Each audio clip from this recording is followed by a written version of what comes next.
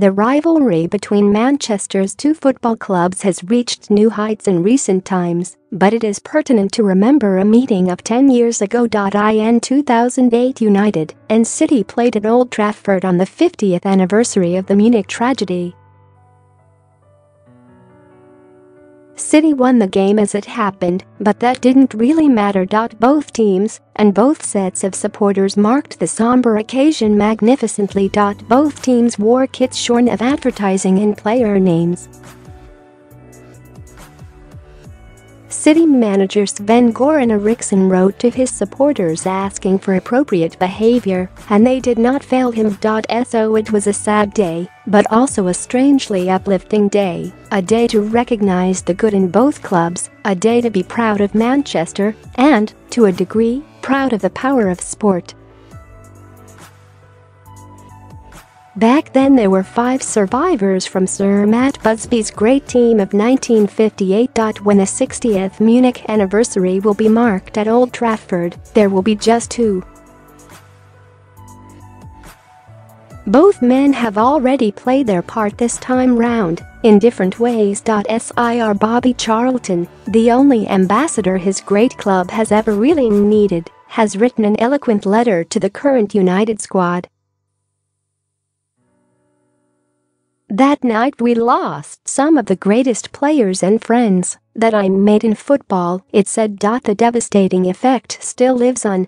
Harry Gregg, meanwhile, has written for this newspaper and arrived in Manchester from his home outside Belfast on Monday night.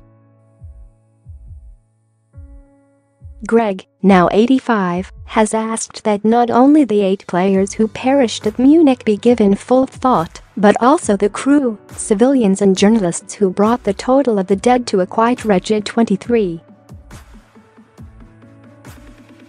Gregg was particularly fond of the former City goalkeeper Frank Swift, who died while pursuing a career as a writer for the News of the World. Swift, still only 44, perished on the way from the airfield to hospital and has long since given City their own indelible link to the tragedy. Not that they have needed one. At the time, Munich was very much viewed not just as United's tragedy, but Manchester's, and we should hold that sentiment close by us this afternoon.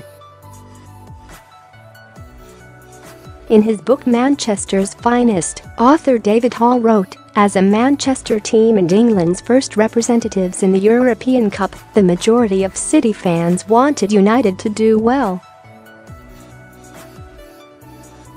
And the sense of loss and grief they felt was shared that morning throughout the land. Currently United and City's rivalry sometimes feels too toxic. Social media is awash with ugliness.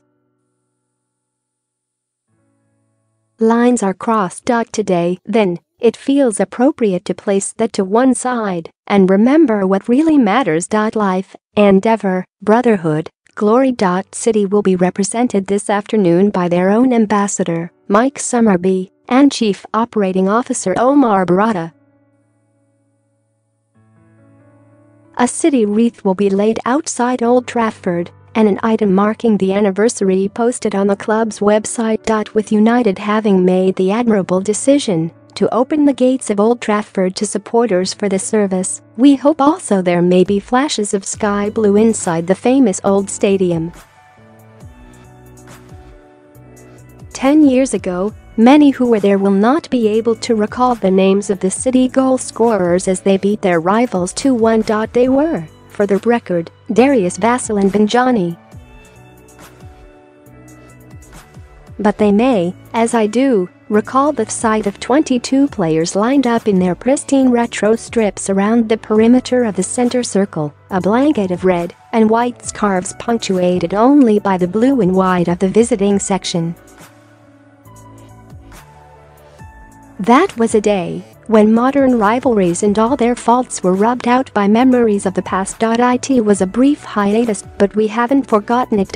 We should wish for a little more of that today.